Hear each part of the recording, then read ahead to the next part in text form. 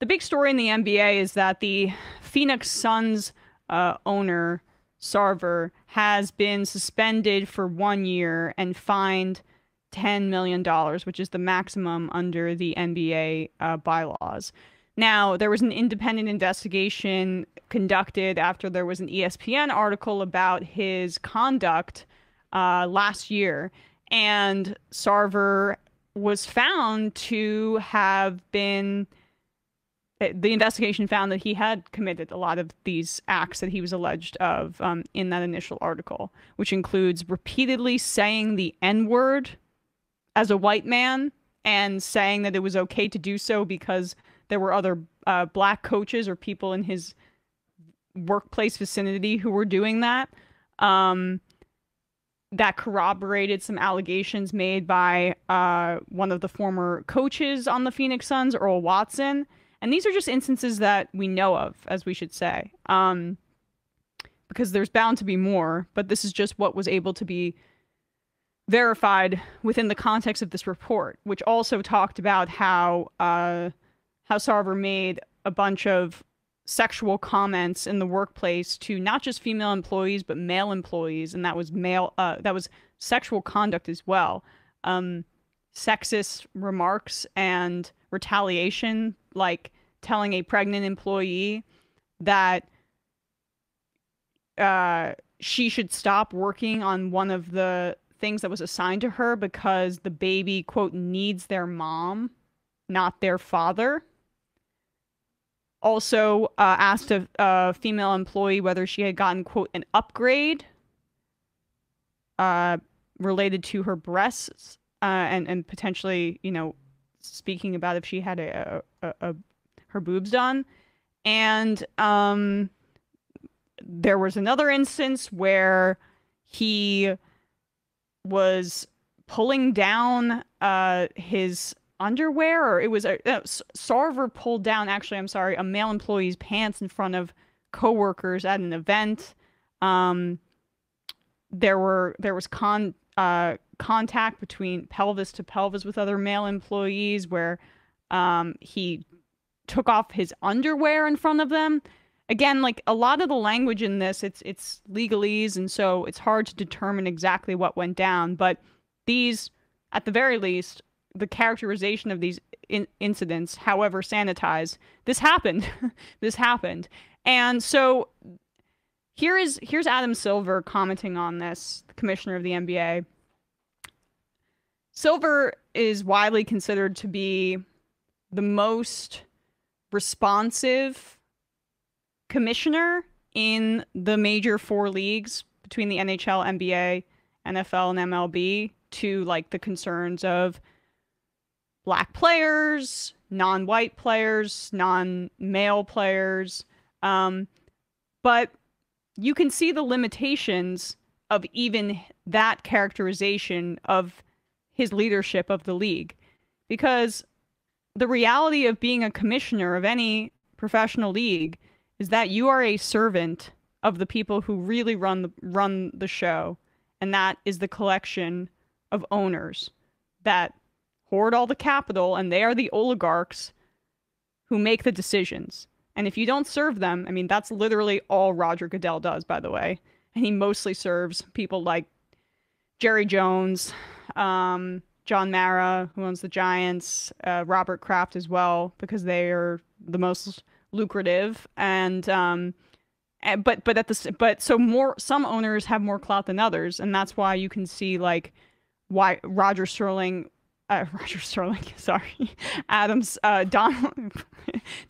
Sterling, in the instance of Donald Sterling, I've been watching too much Mad Men. When Silver came in, he was only on the job for something like 90 days. He was fresh new commissioner when he basically forced Sterling to sell the team, the Clippers. But there was a smoking gun. There was audio of him saying these insanely racist comments that were over the top, and we don't need to relitigate that right now. Here, it's reports, it's people talking, and yes, he received the maximum penalty of $10 million, but like in a league that is trying to position itself as the most forward-thinking of that big four, just having a 1-year suspension and this kind of fine, it really does highlight a contrast between, say, how players are treated and how owners are treated. And this is what that reporter had to say to Silver. I think everybody in this room would agree that if any of us had said or done even a small percentage of the things that Robert Sarver has been shown to have said and done, we would be fired.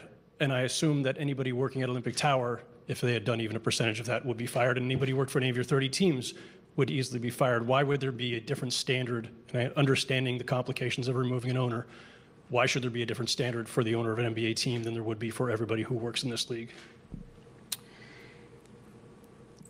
Fair question. I'd only say, you alluded to it, Howard, that there are particular rights here of someone who owns an NBA team as opposed to somebody who's an employee. What? The equivalent of a $10 million fine and a 1-year suspension, I don't know how to measure that against a job, but I have certain authority by virtue of this organization, and that's what I exercised. I don't have the right to take away his team. I don't want to rest on that neat legal point because, of course, there could be a process to take away someone's team. Oh, well, sorry, he keeps going here. Actually, let him keep going. Team in this league, it's very involved, and I ultimately made the decision that it didn't rise to that level. But to me, the consequences are severe here on Mr. Sarver. Reputationally, it's hard to even make those comparisons to somebody who commits an inappropriate act in the workplace in somewhat of an anonymous fashion versus what is a huge public issue now around this person. So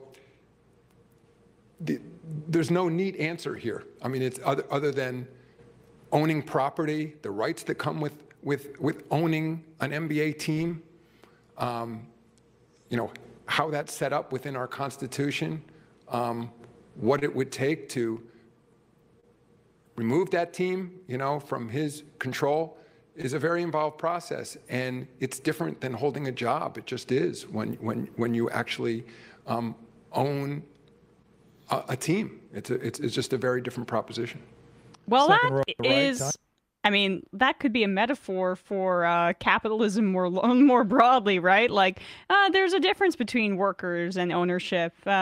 There's a difference between capitalists and workers, and that's true, right? And in terms of, like, he's a lawyer and he's being clear about the way that the structure of the NBA as a professional league is set up, and the other big sports, it's a very similar structure. Does that make that right? No. And then he kind of tells on himself there when he says, you know, could I have forced him to sell the team?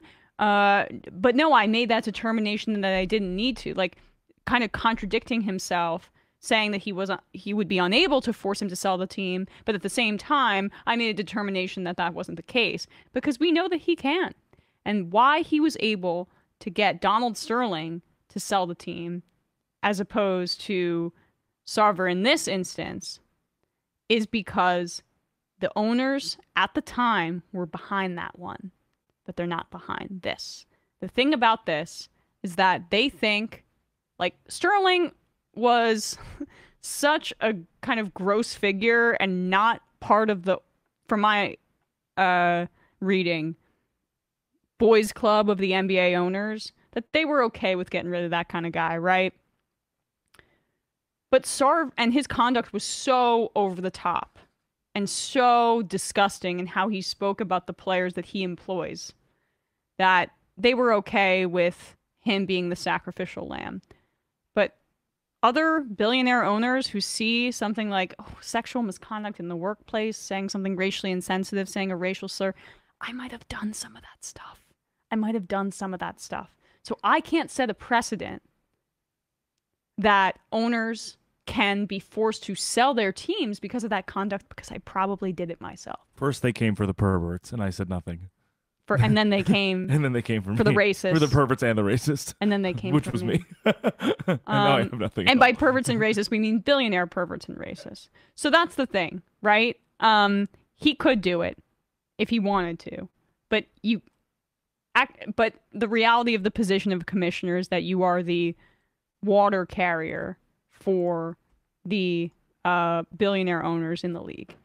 And it's the same across all of these sports. But in particular, I think the NBA and the NFL, given their current prominence in our culture and in the money that they make compared to right now the MLB, but particularly the NHL. Like, we'll do some NHL coverage on the show, but I mean, come on, they are by far the ugly stepchild of that bunch. You know, I'm glad that the maximum fine was given to Robert Sarver, but at the same time, you have players like Chris Paul who plays for him. This guy writes his checks, saying that the punishment is insufficient. Because why would you want to work for a known racist? And because the NBA is primarily the place that you want to go if you're a star player like Chris Paul, they employ you. You have no other place to go. And he holds his contract, right? The contractual rights of, I guess Chris Paul could walk away and not play and void his contract, but you know, that's let's just put up Chris Paul's tweet on the screen here. Like many others, I reviewed the report. I was and am horrified and disappointed by what I read. This conduct, especially towards women, is unacceptable and must never be repeated. And then he says something again in replying to himself, which I think is even stronger.